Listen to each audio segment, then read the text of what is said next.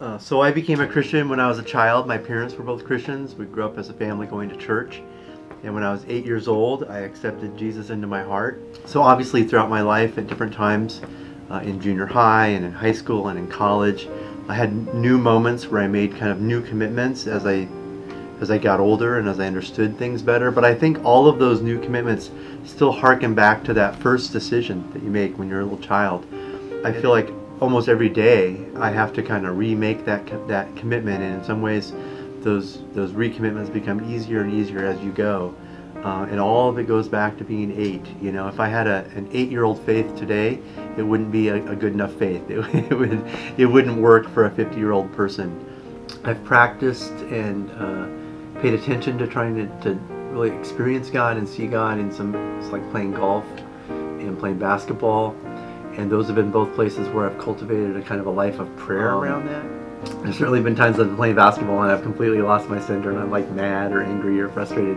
But there have been certainly moments when I've been able to really see God present in those spaces as I've been able to cultivate kind of a life of prayer around that. And then of course worship at church is oftentimes just been a wonderful time to kind of see God working, both in the emotions and even sometimes in the words. There's times that at church, I go to church where we do hymns on Sunday mornings, and there's times I get struck by the words, some person that wrote a poem 100 years ago, that's just amazing how God kind of speaks into that space.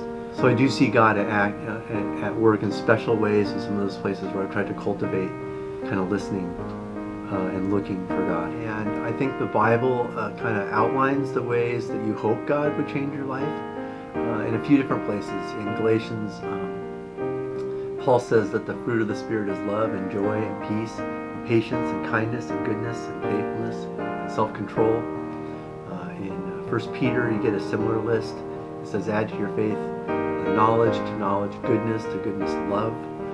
And to the degree that is possible, I hope and I pray that would be the journey I'm on. That today, more than yesterday, I'd have a bit more peace, a bit more patience, a bit more love because of the work God's doing. And sometimes it's hard to see that from one day to another. That process is sometimes painful, sometimes exhilarating. That process sometimes is slow. Sometimes it happens, there's moments that really a lot happens in a short amount of time. You kind of grow sometimes in bursts and sometimes slowly, but that's the change He's made. He's another way the Bible talks about that is we're supposed to be made into Christ's image. And you know, I haven't attained that at all to the degree that I want to someday. But that's who I'm hoping to be. And I think those are the places and the ways that God actually changes us. It's in our circumstances. If we're listening, if we're open, if we're willing to be molded and shaped, we become more like Christ. What advice would I give for someone? I think one piece of advice I would give is carve out time to